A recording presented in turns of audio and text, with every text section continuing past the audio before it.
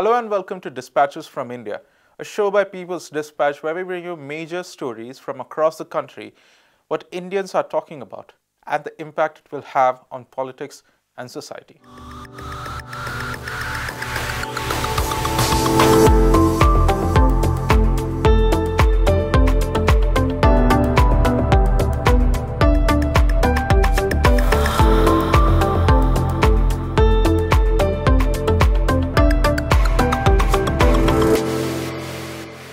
Our first story is from the state of Haryana, where thousands of Anganwadi workers staged a massive protest demanding increments to their salary.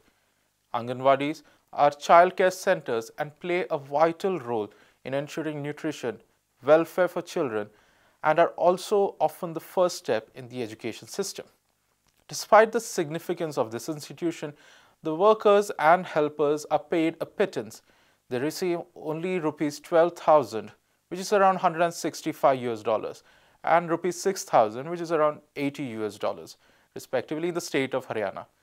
The workers and helpers had been promised an increment of 1,500 and 750 rupees, which is around $20 and $10 in 2018. However, they have not received this yet.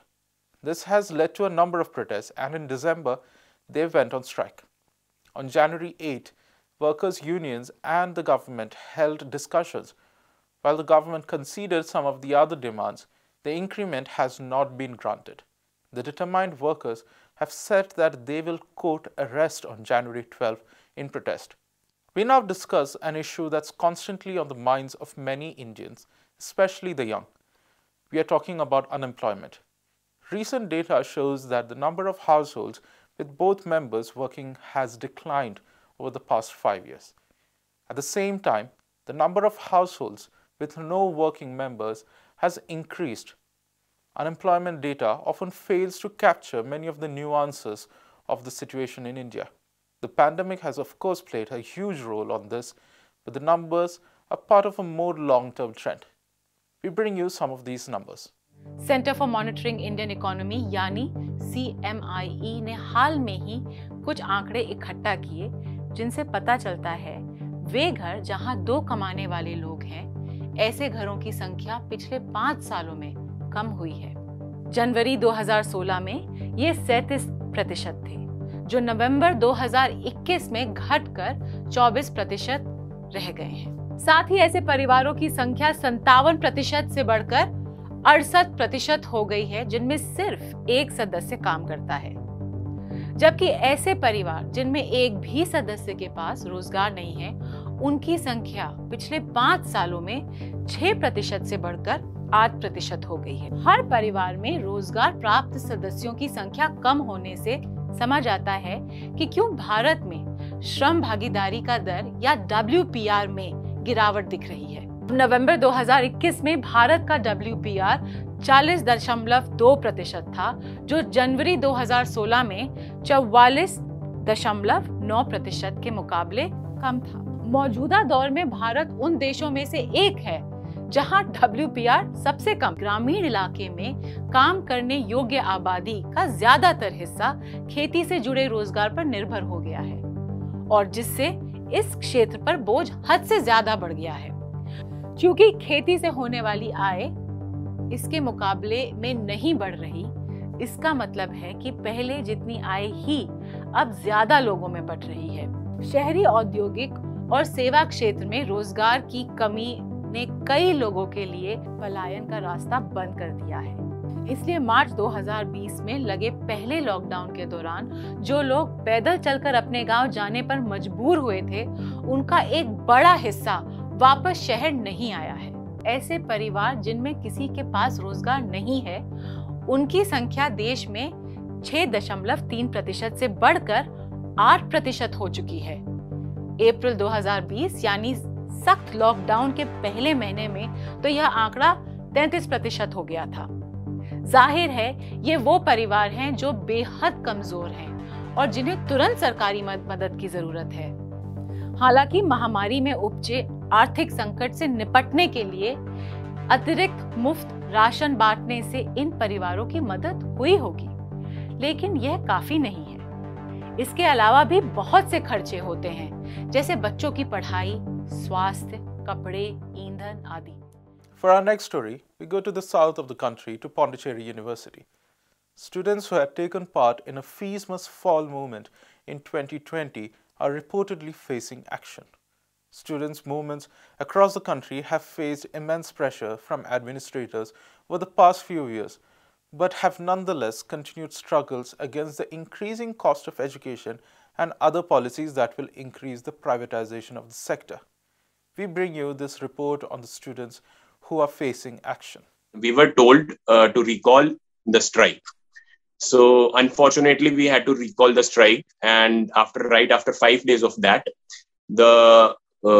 this pandemic started, and the educational institutions throughout the country started closing down. In 2018, the Pondicherry University made exorbitant hikes to tuition fee across the courses, and the student community opposed this move. Several rounds of memorandum submissions, agitations, hunger strikes, and other forms of protest were held by the students demanding the administration to recall the fee hike. The administration was not ready to budge from their stand. So during this time also, we decided that we will be filing a petition against the university for this fee hike which has happened. So we did that, and the case is still pending in the Madras High Court.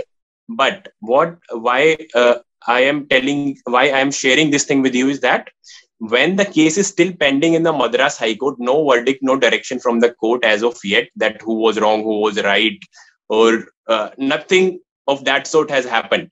Despite that, the university sends this show cause notice to 11 students who were part of the strike, this fee must fall protest, and this show cause notice was given to the students after 1.5 years of this protest. On this 17th December, the same 11 students who were given the show cause notice, they were sent a notice as well as a letter by post that they have been debarred from the university for the 5 years, and a fine of 10,000 rupees has been imposed on them, and they wouldn't be getting their degree certificates or any other tuition money, etc., unless they pay this fine.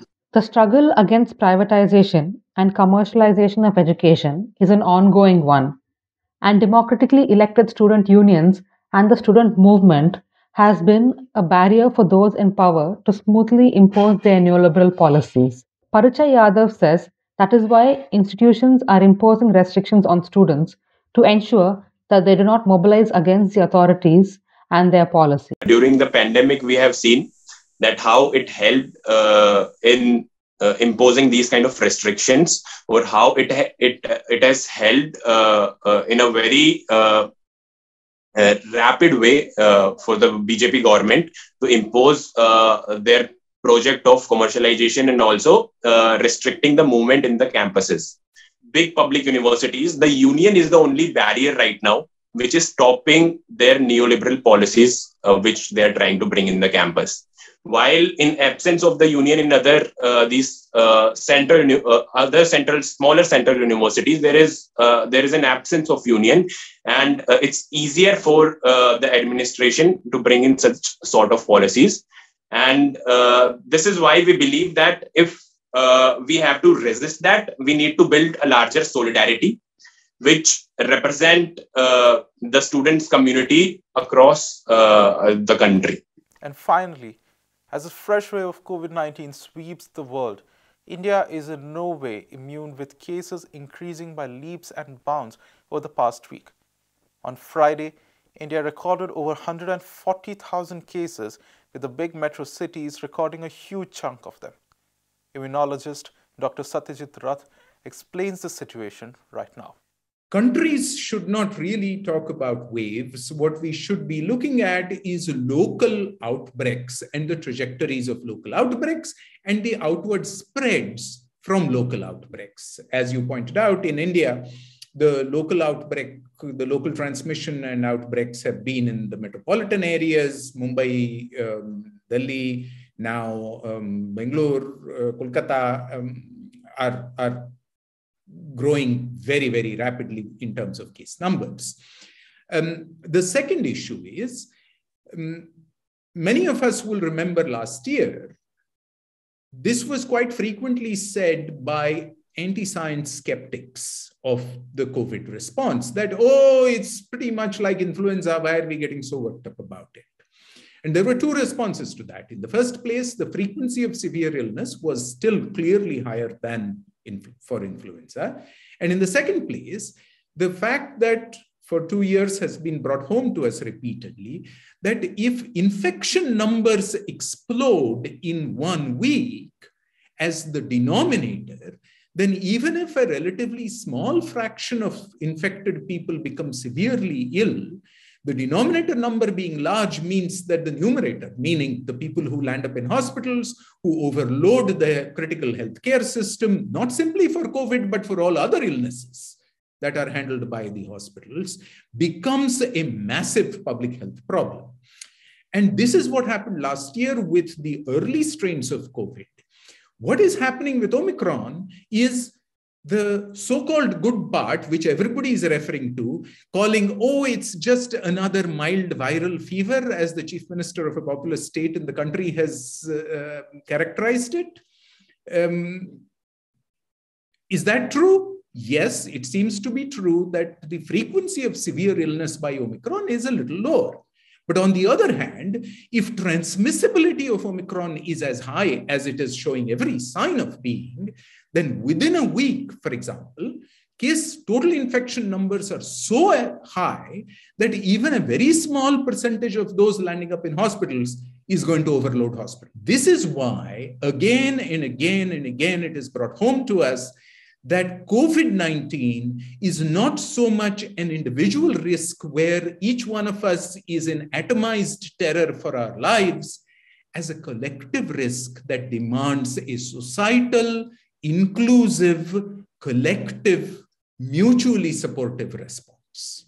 We don't seem to have a special focused set of policies to address the problem of the unvaccinated. All of us should remember that the unvaccinated are not simply random individuals distributed in communities. The unvaccinated tend to cluster as communities of the marginalized, as communities of the underprivileged. In places like the United States, the communities of the irrational conservatives, the irrational conservative radicals, whatever you call them. All of these are communities in which virus populations can grow enormously, both in terms of rapidity as well as in terms of generating potential virus variants for future selection, and so on and so forth. So focusing on the unvaccinated and completing their second dose vaccination, and where necessary, first and second dose vaccination, is going to take specifically designed policies. Whether we have the drive or not, we don't seem to have developed policies, or at least they're not heard of in the public domain. This is one major issue that I think across the world, and particularly in India, we are deficient in. The second issue connects to this point about communities remaining unvaccinated. And when communities remain unvaccinated, what we are doing by allowing communities on the one hand to remain unvaccinated, and on the other hand, creating hyperimmune communities, these living cheek by jowl with booster doses, is allowing a growing virus population with all the potential variants included in it to be repeatedly tested against the hyperimmune population, so that future true immune escape variants acquire the likelihood of emerging. In all these terms, however, therefore, inclusive approaches are absolutely essential. And what that means in vaccine terms is that we should not be in a situation where we are thinking about vaccinating under 18s, vaccinating with additional doses, those at high risk, such as healthcare professionals, and completing the basic vaccination should not be either-or situations. Our vaccine manufacture, our vaccine supply, our vaccine distribution, and our vaccination implementation systems need to be geared to deliver all of these simultaneously. It's worth asking if we are doing that. That's all for this episode of The Dispatches. We will be back next week with more stories. Thank you for watching.